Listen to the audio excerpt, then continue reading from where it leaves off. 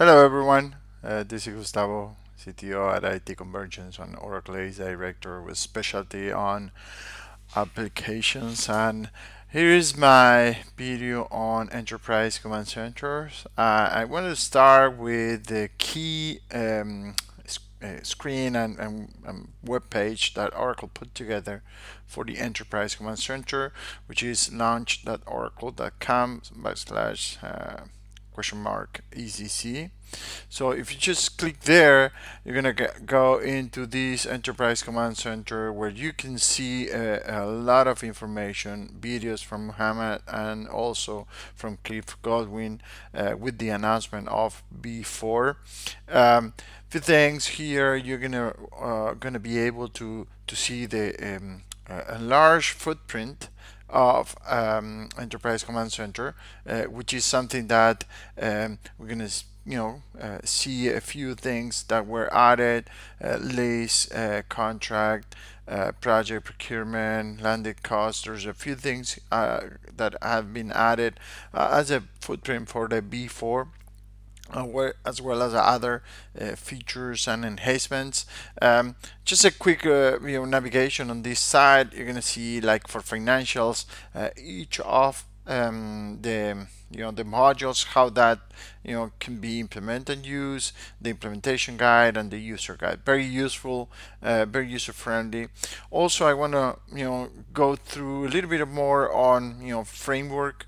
This shows all these different aspects of features. There's an addition of all the flex fields. The DFF are being added. There's a functionality there that it's helpful for all of us. I'll show you in a few minutes the export, also how you can save search. Very helpful as well. There's a chart enhancements. There's compare button as it used to be, and then there's a admin where you can check online data, how that has been loaded, etc. Also some new features in terms of getting the analyzer, etc. Now, in terms of extending, I received many questions from companies saying, okay, how can I extend ECC? Very detailed documentation. But let me get over to an environment. So this is an internal environment that we have at IT Convergence, and there's a couple things. I'm going to jump into the Payables Command Center. This is the simplified UI. I just had favorites in that look and feel, and what you're going to see here is we're starting with new dashboards. Okay, even though there's new products, there's new dashboards as well. So here is the supplier balance dashboard, where you can see all the information as pretty similar. There's some improvements on the charts, and there's the detailed insights. I'm gonna click here on the search, and you're gonna see that I have a couple of saved search. Okay, one has the global, the world icon here. That means that that's global for everyone, right? And this is just for me. Okay, so that's very useful, and even more when you are working on, see here the approved. So it actually selects all the approving the validation status. Okay, but that's something that you can very useful for users. There's a new chart dashboard here, which is the period close. There's another very useful dashboard that shows, again, it's a way to simplify and make it a little bit further the aspects of financial close and monthly close, where you can see some information like unaccounted events and transfer journals, things that are going to be helping out in terms of, I'm going to take out this refinement so we can see all, but you can see information that it's going to be it's going to be displayed here across the module, and how you can speed up your the aspects of closing. Okay. Um, now, as I said, very useful, very intuitive. Now here there was a new feature that was you know well asked by user, which is these options and the export. Okay, so when you click on the export, you're going to see here that this is the file name. It's going to be CSV file. You can select if you want a comma or if you want something else, and what are the records. I'm going to do the pages 1 to 5, or I want all the records, and you can even compress that file. Okay, it will download the 44 records that I have that you can later on use.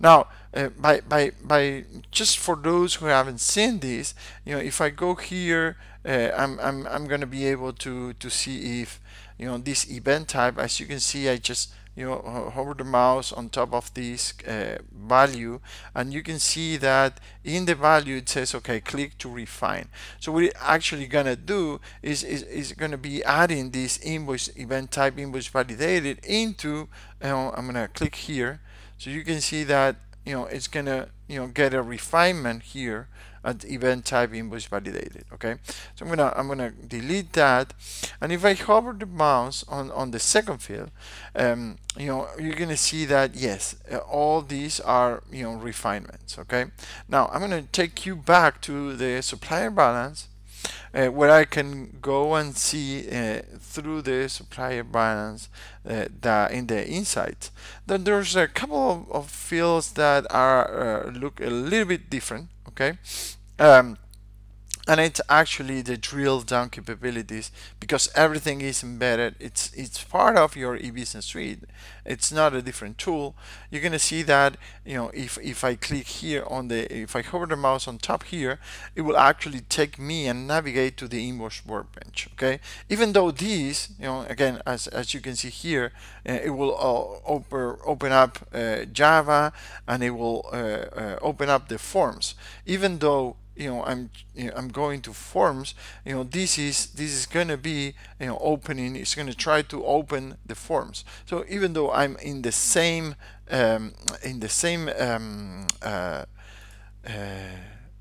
e-business suite, even though it could be forms or web, you're going to be able to navigate through this information. Okay, I'm going to take you a little bit here because I have admin privileges. I'm going to click here to customize, and the ECC components, so you can see all the ECC components that we have are here.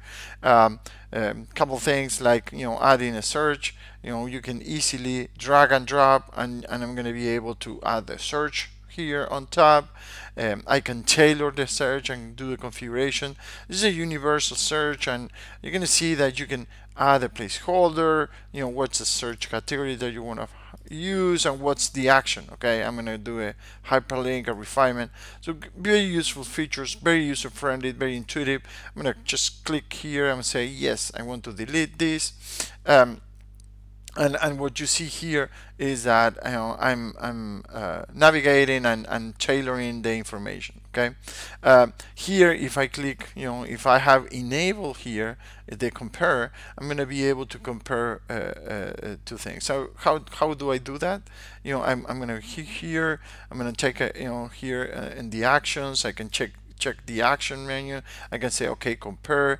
I'm going to enable compare. I'm going to select which column, like header attribute. Okay, and I'm going to do that. I'm going to click save, and I'm going to be able to when I click here, I'm going to be able to have the compare button. Okay, which is actually going to be comparing based on the attributes that I put together. Okay.